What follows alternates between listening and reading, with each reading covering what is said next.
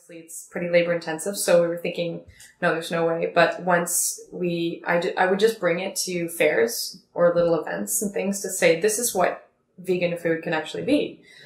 Because it's something that really appeals to all people. It's not just, vegan. It's appeals to all of my meeting friends and family. And so I thought, okay, well, this is a really good example is, when people try it, it's the last thing they expect is to see something coconut taste like something smoky. And although sometimes we're hesitant to call it bacon, it's one of these things like if someone sees it on the shelf, we want all people to eat this, right? So if you have someone that's still eating meat and still eating bacon made of pigs, for example, that we want them to be like confused, curious at the same time to say, okay, I'll try it. So usually, they come in and they say coconut and bacon. Okay, does that go together? And then vegan and whatever ideas they'll have about veganism.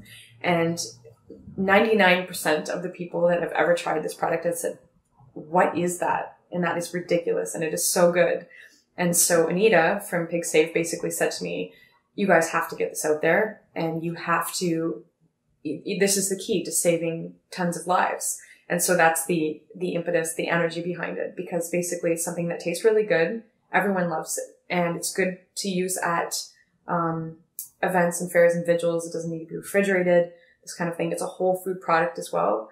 And it's gluten-free. So a lot of people have really taken to it. But basically for us, it's the motor behind, you don't have to eat animal flesh to eat something that tastes really great. And although it doesn't mimic bacon 100%, nor would we want it to, it's reminiscent of that kind of flavor. So a lot of people think, like, the one comment that I loved when I saw on Facebook, someone had given it to their friend for Christmas who's not vegetarian or vegan and said, this is so good.